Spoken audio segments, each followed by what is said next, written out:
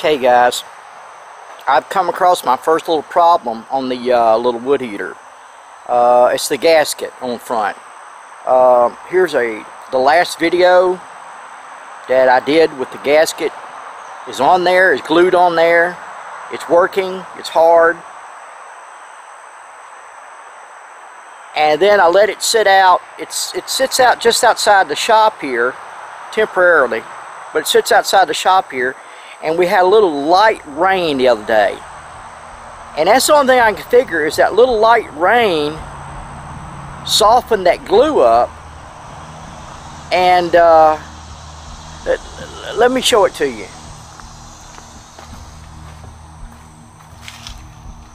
See here, it's come completely off.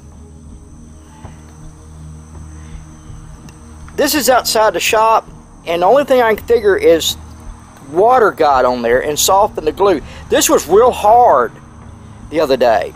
It was on there and it was solid, just like you seen on the video I just showed you. And it is all soft now, like no glue's ever been in it. It's never been on the door. See, that's still kind of flat right there. But see, I can push it back. And nothing sticky up here. Little residue there. I don't understand it, but I do have a plan. I do have a plan, and I'm going to go glueless. If strippers can go topless, maybe even bottomless, I can go glueless. And let me show you my plan. Okay, this is an old oven, and I was wondering, how do the ovens do it? Do they have a pinch bar or something that holds the gasket? And from what I found, this is old gas oven. Try and do this with two hands. It's not gonna be easy. See, there's no glue back there, no attachment points. It's just stretched from one corner down to the other. It's just stretched. No holes up there. It's just stretched. It's not glued. But there's a hole right here. It's got a little metal piece in there. And it's just attached right there and stretched across. So I'm playing, and I've looked at two ovens, two separate makes of ovens, and they're both very similar with the same kind of gasket setup. Okay, here's my plan. I found this wire. This is steel wire. Coated with something, probably galvanized or something, I don't know, but it is steel wire because I checked it with a magnet.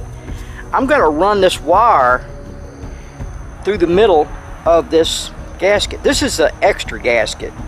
This is the one that was on the door. This is the one I'm going to use, but I'm going to rerun this wire through this gasket and make it stiff where I can go around this door here.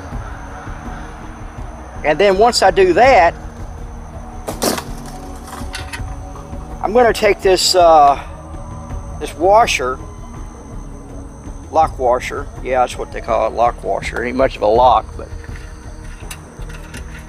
And I'm going to cut it in two, like that.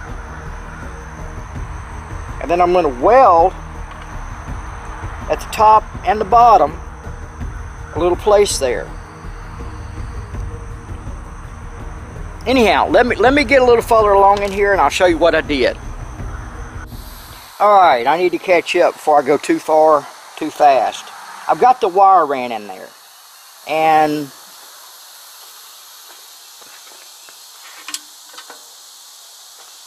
I used some chalk to go around where the gasket was at originally. That I had it on here glued, as you can see under there. And then once I did that, I ran the wire in there, which is very tedious, but it's doable. And it makes it real stiff. And I kind of shaped it. I may have to do some more shaping. And but my plans now is, like I said, take that lock washer, take a small pair of cutters, and find center.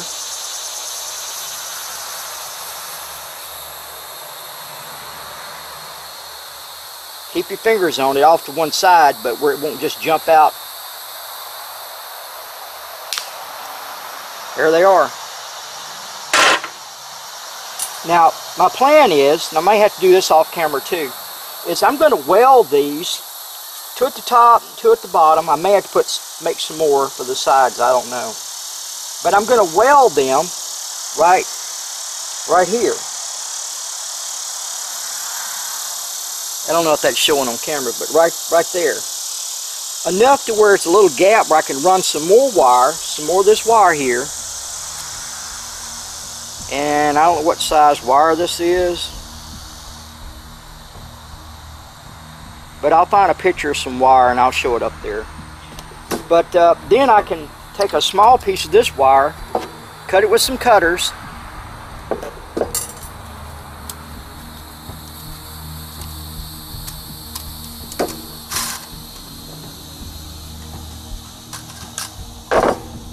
and run it through this. It's going to be tack welded on there. Run it through here and around the fiberglass cord and tighten it up real tight and then clip it off. So let me get these on there. I'm gonna grind it. I'm gonna grind a little spot there where it'll weld real easy. Okay, I got my welds all cleaned up with the grinder, but also I welded these in a slant right there. See where I welded them in a slant? Kind of leaned them. And then I grind the top of the washer off just a little bit too, to give it a little more clearance when the door closes. And I've got them all wired in except these last two. And just figured, what the heck, do it on camera, right? And you got to kind of shape it as you go. That makes common sense. And I did put some on all four corners. I just cut a little piece of wire, about that length.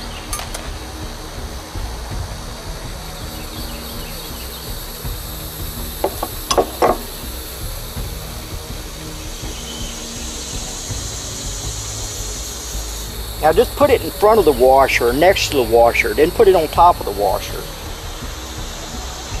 You need clearance.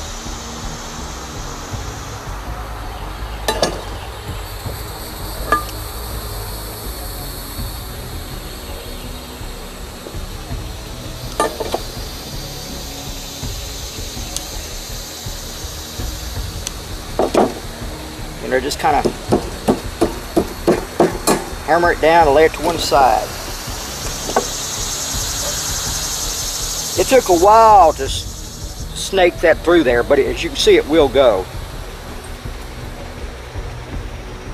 I don't have to be concerned about the glue or anymore. That's the only thing I can figure. It got wet. It got wet and it let loose.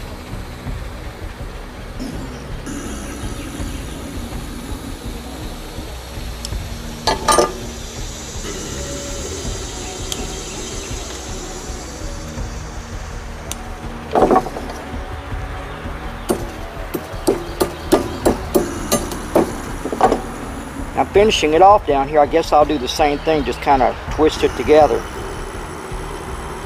This is the first one I've ever done like this. But I tell you what, if I got to do another one, this is how I'm going to do it.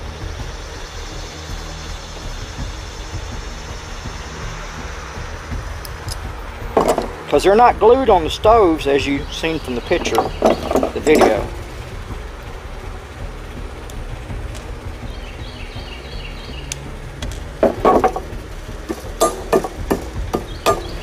Okay, I have got it hung back on there. I had to readjust the bolts here.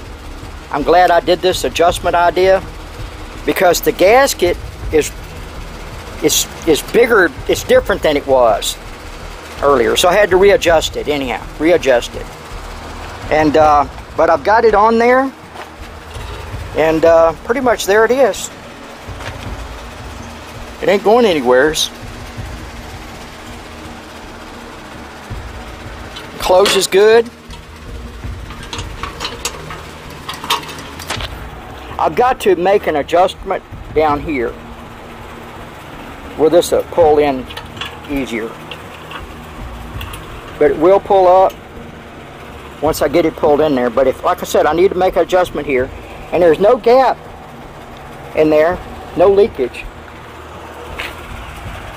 Looks good. I'm happy with it. Maybe I can say this project is finished now. I don't know.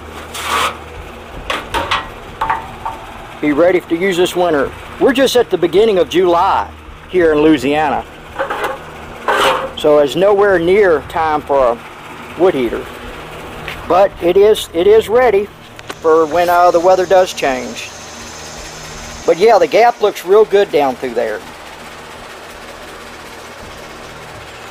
But I just got to make an adjustment right here where it closes easier.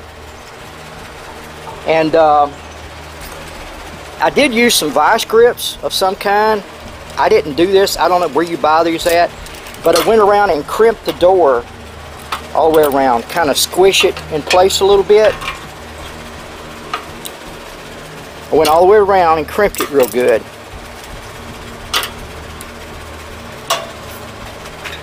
And kind of squish that gasket down just a little bit, and then I was able to close this. And it's airtight.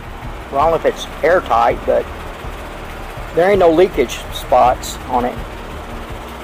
And I don't have to worry about that glue anymore. Yeah, I just need to fix this where I can tighten it, do something there.